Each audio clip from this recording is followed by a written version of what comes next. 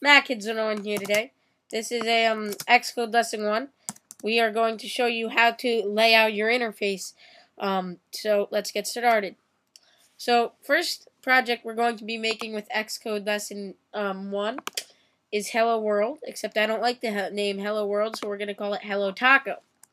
So you want to go, first of all, just jump too many steps ahead. Under Mac OS X application, Cocoa application, then choose that. And this is the latest version of xCode. And then I'm going to call it Hello Taco. And now let's click Save. So now it's created a folder on my desktop called Hello Taco. And you'll notice we have a few files here. And mainmenu.xib happens to be one of them. We can just double click that and it will open up our interface. So right here we have this little menu bar, the dock window, our main window, and I happen to have this the library. Now the library will probably not be there on default, so you can go up to Tools, Library to show it, and Tools, Attributes, Inspector. We also want to do that to show the properties for everything. So first of all, let's edit our main menu bar. It should be right here. If it's not, just double click in the File menu, Main menu, and you can just double click on this to rename it, and I'm calling it Hello Taco. Okay, so that's pretty cool. Now, right now, first of all, we have a few things about new application preferences. So we're not going to call about new application. Let's call it Hello Taco. Right here, hide. Let's just make this say hide. And let's just make quit say quit. So, okay. So that's good.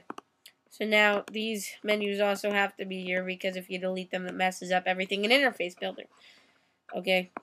So you also want to fix this and make it Hello Taco Help. So that just personalizes it a little bit. So here's our window. You can see in the Attributes Inspector. If you don't get that, by the way, just click Window in the Files. You can set the title of our window. I'm going to call it Hello Taco. And I'm going to make it so you can't resize it or minimize it. And I'm going to check off Textured just to make it have this nice gray textured feeling. Okay, and visible at launch is good. Hide on deactivate, that's bad. So these are just a few properties. You can go up to the ruler tool and move it to the middle of the screen so that it opens up in the middle of the screen when you open it. And yeah, so that's how to set that up. So now we want to go into the library. Under library, open up Cocoa, and here are going to be all the controls and stuff that you can drag on.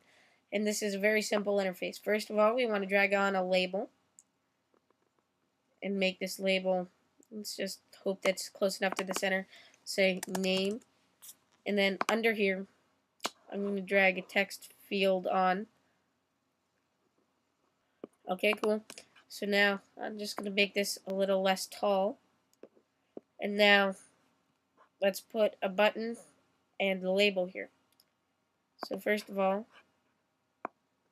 let's shrink this down, move this over, put the name here, thing that says name there. Okay, so here's how to lay out the interface for our Hello World. So now let's drag on just a textured round button, but you can also do this kind of button, this push button. They're the same class, so they're the same thing. I have to make this a little wider. Okay, so now, wow. You can double click that to set the text, and I'm going to make this say go. And then right down here, I'm going to drag on two labels. This one, and this one. And I'll put these right next to each other. This one will say hello. This one will have your name.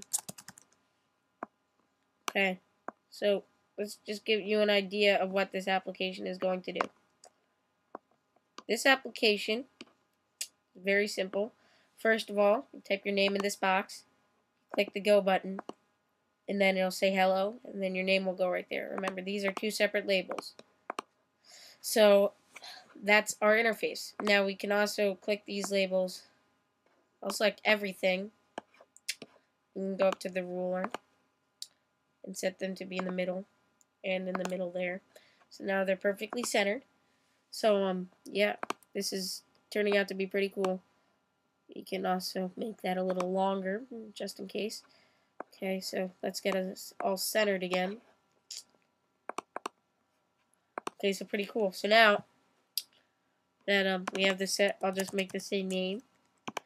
And okay, so that's our interface. So we just go to File, Save it to Interface Builder, and we're done with building our interface. This was xCode Lesson 1. Actually, most of it was an interface builder, but or all of it was really an interface builder. But so watch xCode Lesson 2, and you'll see how to tie the code in to make all this work.